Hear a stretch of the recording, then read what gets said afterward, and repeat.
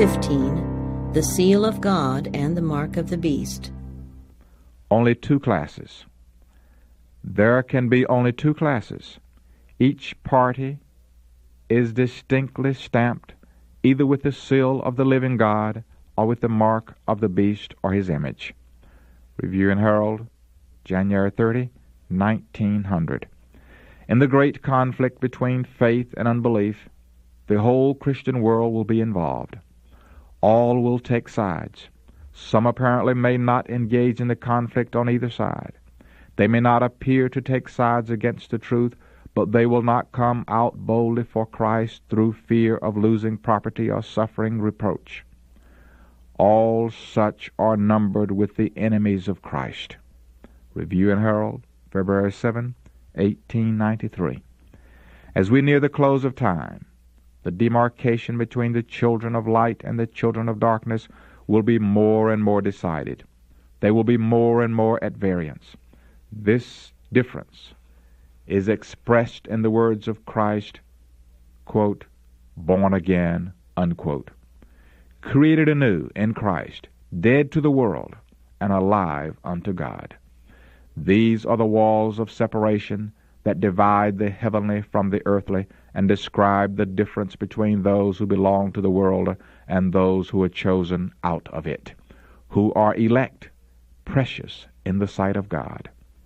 Special testimony to the Battle Creek Church, 155, 1882. Family members are separated. Those who have been members of the same family are separated. A mark is placed upon the righteous.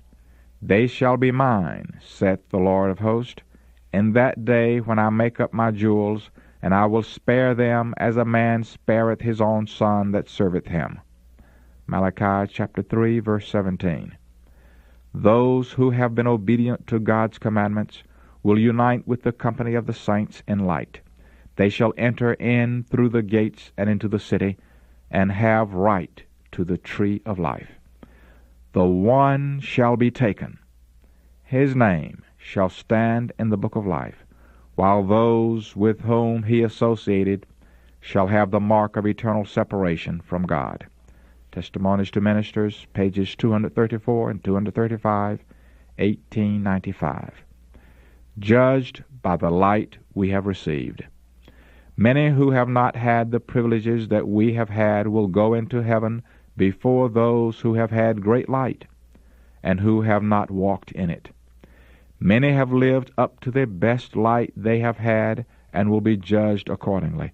Letter number 36, 1895. All must wait for the appointed time, until the warning shall have gone to all parts of the world, until sufficiently light and evidence have been given to every soul. Some will have less light than others, but each one will be judged according to the light received. Manuscript 77, 1899. We have been given great light in regard to God's law. This law is the standard of character. To it man is now required to conform, and by it he will be judged in the last great day. In that day men will be dealt with according to the light they have received. Review and Herald, January 1, 1901. Those who have had great light and have disregarded it stand in a worse position than those who have not been given so many advantages. They exalt themselves, but not the Lord. The punishment inflicted on human beings will in every case be proportionate to the dishonor they have brought on God. Manuscript Release, Volume 8, page 168, 1901. Everyone is to have sufficient light to make his decision intelligently. Great Controversy, page 605, 1911. No excuse for willful blindness.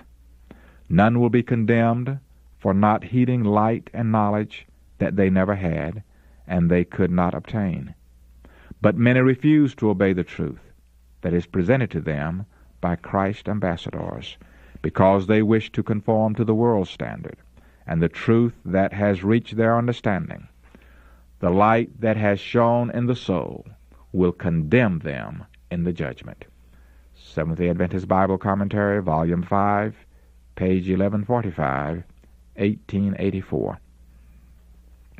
Those who have an opportunity to hear the truth and yet take no pains to hear or understand it, thinking that if they do not hear they will not be accountable, will be judged guilty before God the same as if they had heard and rejected.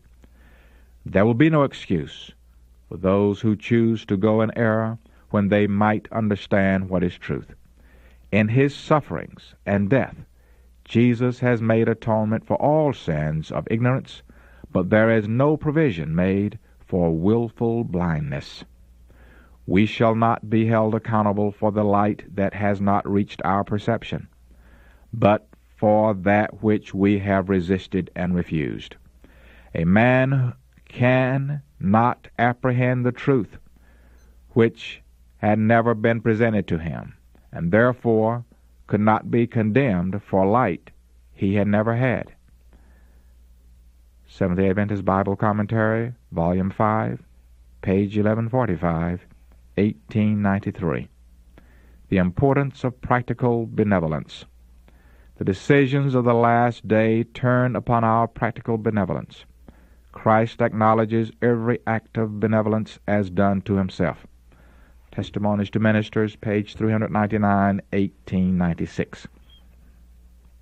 When the nations are gathered before him, there will be but two classes, and their eternal destiny will be determined by what they have done or have neglected to do for him in the person of the poor and suffering.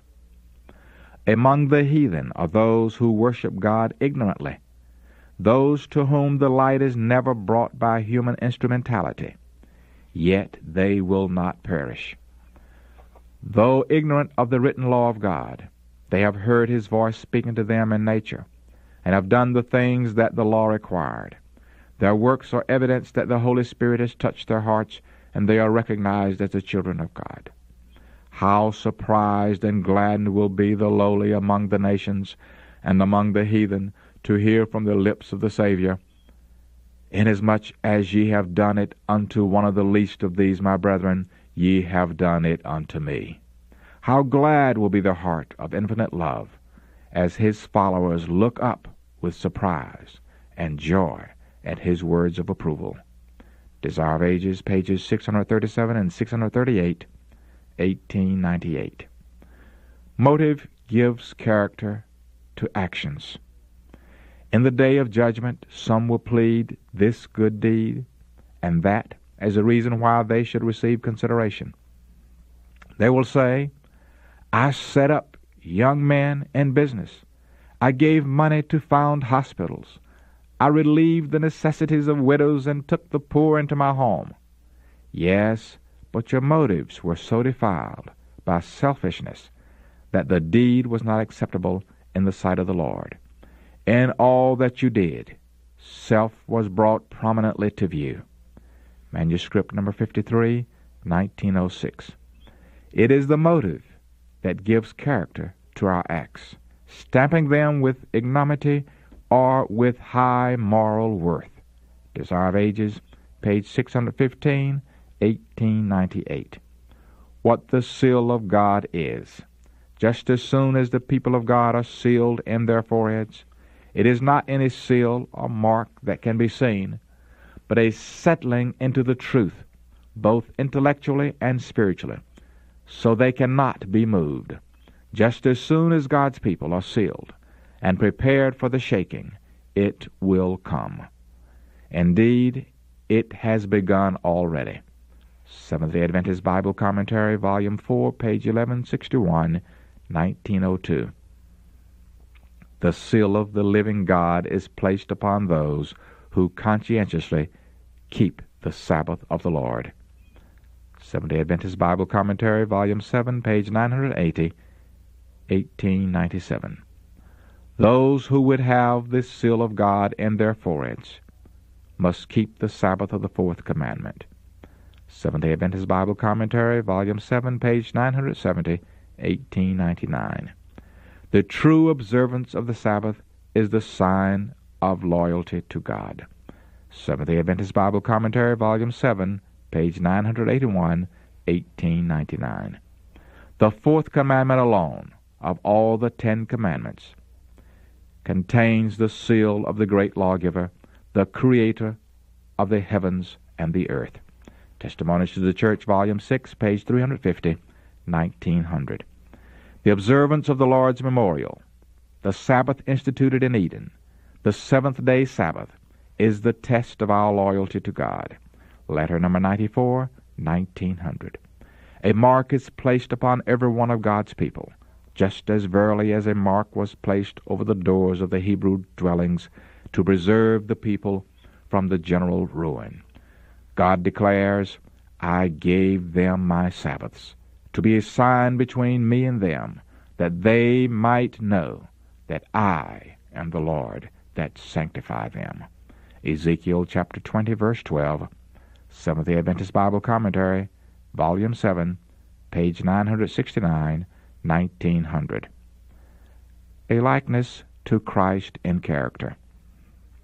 The seal of the living God will be placed upon those only who bear a likeness to Christ in character. Seventh-day Adventist Bible Commentary, Volume 7, page 970, 1895. Those who receive the seal of the living God and are protected in the time of trouble must reflect the image of Jesus fully. Early Writings, page 71, 1851. The seal of God will never be placed upon the forehead of an impure man or woman. It will never be placed upon the forehead of the ambitious, world-loving man or woman. It will never be placed upon the forehead of men or women of false tongues or deceitful hearts. All who receive the seal must be without spot before God, candidates for heaven. Testimonies, Volume 5, page 216, 1882. Love is expressed in obedience, and perfect love casteth out all fear.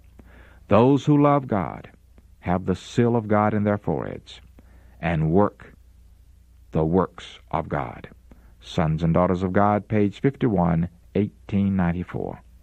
Those that overcome the world, the flesh, and the devil will be favored ones who shall receive the seal of the living God. Testimonies to Ministers, page 445, 1886. Are we striving with all our God-given powers to reach the measure, the stature of men and women in Christ? Are we seeking for His fullness and ever reaching higher and higher, trying to attain to the perfection of His character?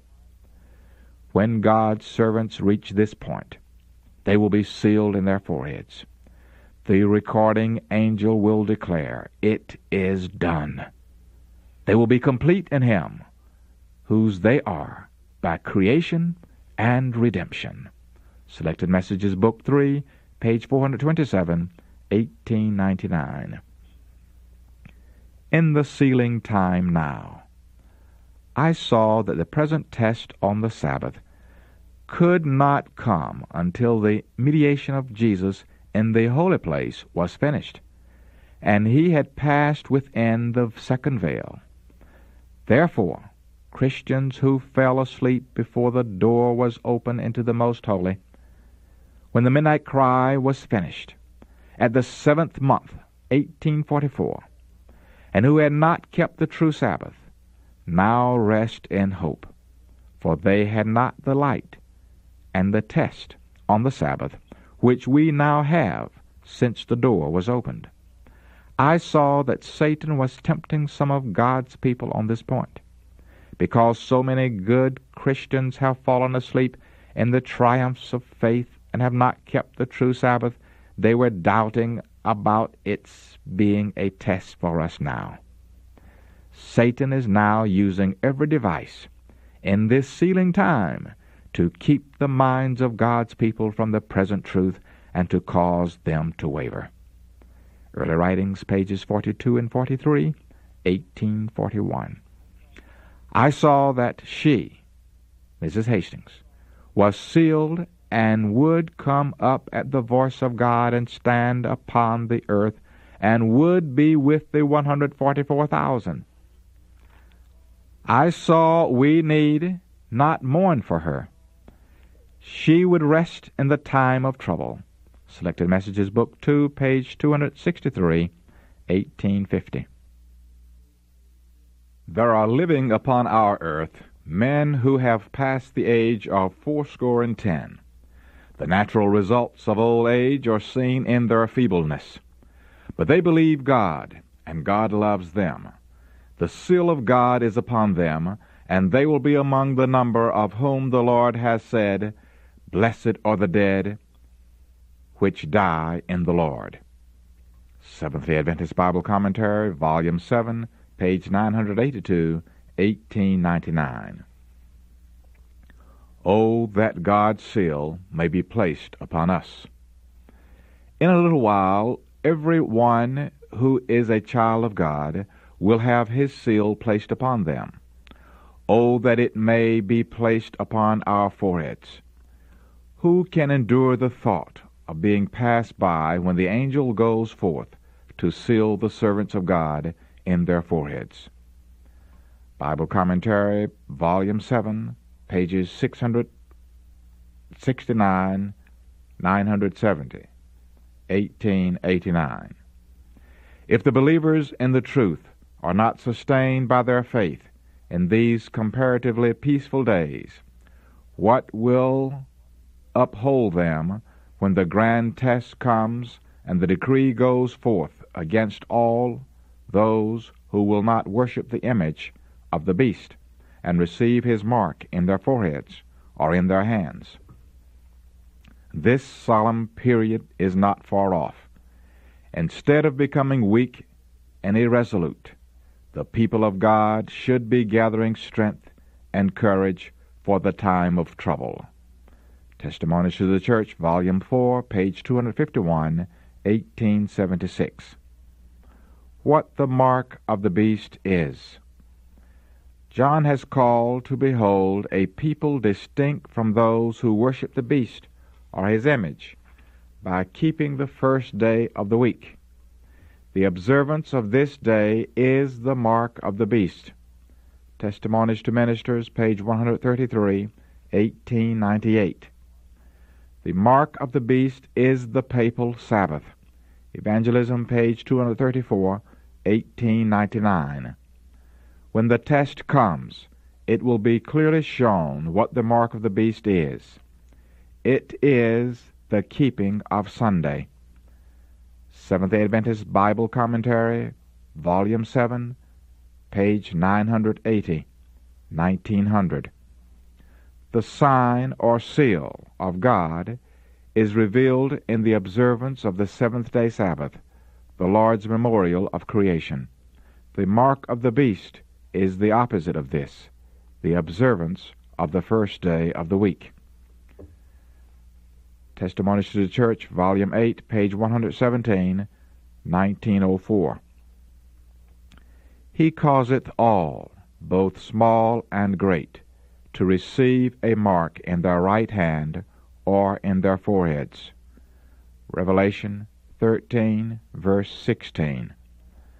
Not only are men not to work with their hands on Sunday, but with their minds are they to acknowledge Sunday as the Sabbath.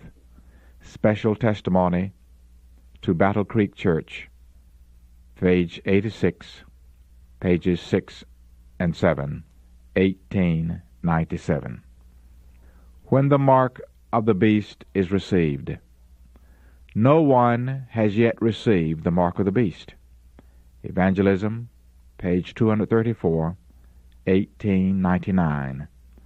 Sunday keeping is not yet the mark of the beast, and will not be until the decree goes forth, causing men to worship this idol Sabbath.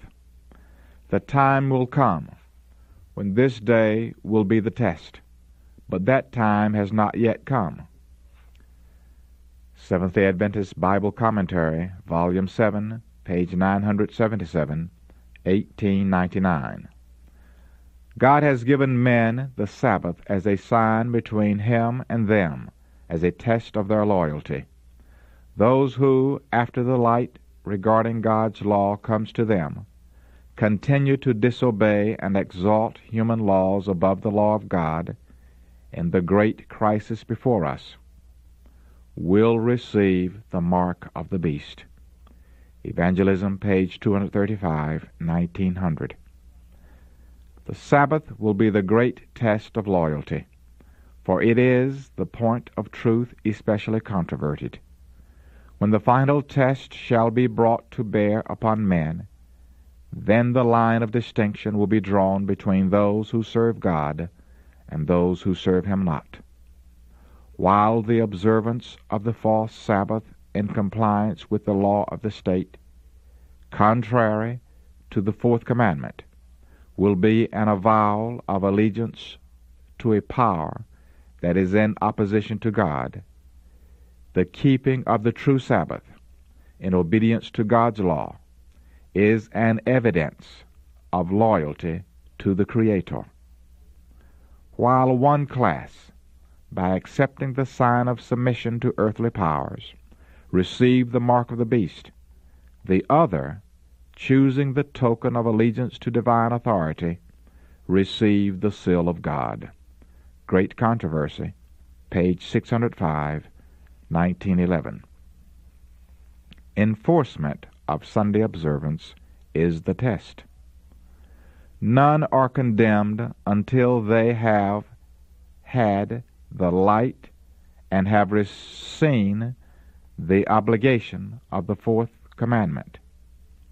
But when the decree shall go forth, enforcing the counterfeit Sabbath, and the loud cry of the third angel shall warn men against the worship of the beast and his image, the line will be clearly drawn between the false and the true.